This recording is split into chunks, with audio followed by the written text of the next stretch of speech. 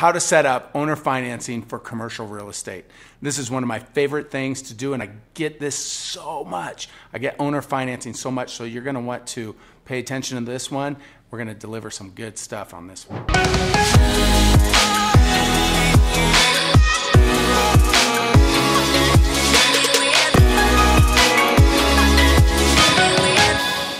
So first of all, when do you ask for seller financing on commercial real estate? Well, every time.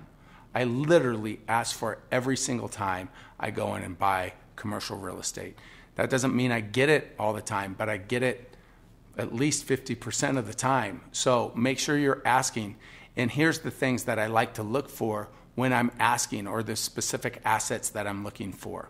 Let's get into it. So first of all, when I'm looking for an asset, there's a specific thing that I look for, knowing that I could get a really good deal. I mean, really good deal. I look at price per square foot. I'm looking at all these different things. And I'm looking at an in distress commercial piece of asset. So what does that look like? You're like, all right, John, that's whatever. Like, what does that mean? Well, it doesn't have to mean in financial distress. It just means like the property doesn't really have any income coming in. So unlike traditional when you finance a house, when you finance a house and you're buying it personally, they look at your income and they look at the condition of the property, right? So based on your income, could you provide or make the mortgage payments or not? It's really that simple. What's your debt to income ratio? Now, when we get into commercial real estate, they look at the asset of the commercial asset itself, like how much income is this producing and can it support itself in case something happens to this owner. And a lot of the properties we look at are dead assets, meaning there is no income coming in from them on a monthly basis. So typically commercial real estate owners, it's owned by someone that's owned it for quite some time, or a company, and they're a little detached from it emotionally. So they understand like, oh, they've done a pretty crappy job of managing this property because there is no money coming in. And so they have to be flexible. And even if they're not, think about this, like every month that goes by, what are they doing? They're writing more checks. They're writing checks for maintenance. They're writing checks for water, sewer, garbage, electricity, taxes. All these things get paid on a monthly basis, whether the property is producing or not. So those checks could get pretty painful to write at the end of the day. So what I like to do is I like to offer them something, typically some money in their pocket, a little bit, and then for me to take over that project. And I'll say, look, I'm going to come in. I have to do some heavy lifting here. I use those exact words too. I'm going to come in. I'm going to do some heavy lifting here. I need to fix this so people want to actually lease this property. In doing this negotiation, they're now paying attention. Oh, I get some money in my pocket. That means I don't have to write a check. They're going to fix what this thing looks like. And now this guy's talking about actually getting tenants that I haven't had in some time. Wow, this sounds like a blessing. And if something happens, guess what? I get the property back. Sometimes they're probably banking deep down that I mess up and they get the property back. Never going to happen. Anyways, so let's say I negotiate those terms. Great. I've now negotiated those terms. I put the deal in escrow. Once it's in escrow, I open up an escrow account for mortgage servicing, right?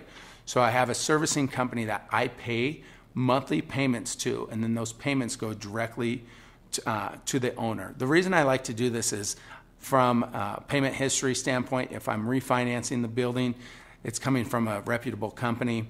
Also, they show the cash checks. They do an auto deduction.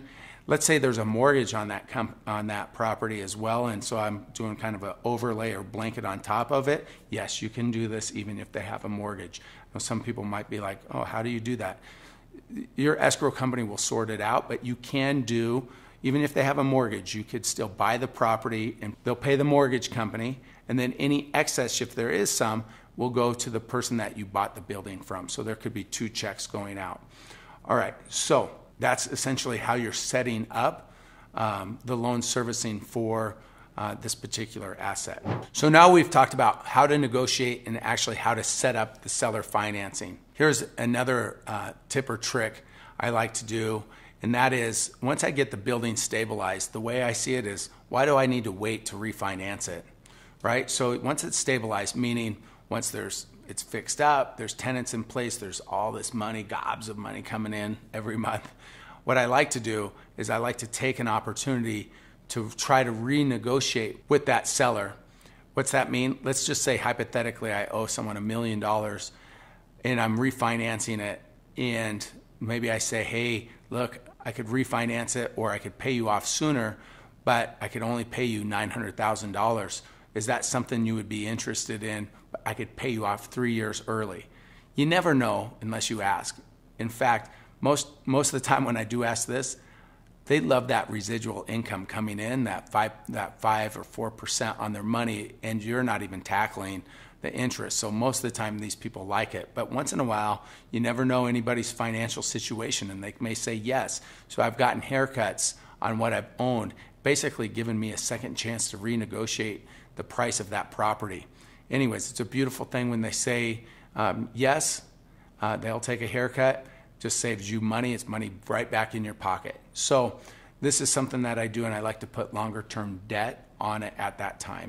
Before we get to these golden nuggets, this golden nugget that I'm going to share with you on how to get a second chance to renegotiate your original sales price. Yes, renegotiate the original sales price. Do me a favor and click on the link below to subscribe. Let me bring you content like this daily. I'm going to give you these I call them nuggets. You tell me what you think of them. But now let's go ahead and get into it. So here's the nice thing about everything we just talked about.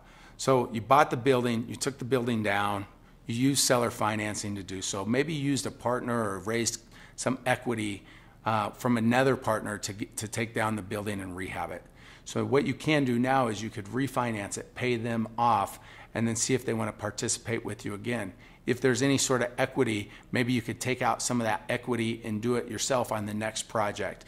Anyways, this is something that you could duplicate over and over and over and over again, building your portfolio, building your net worth while you do so. I hope that you've enjoyed this content.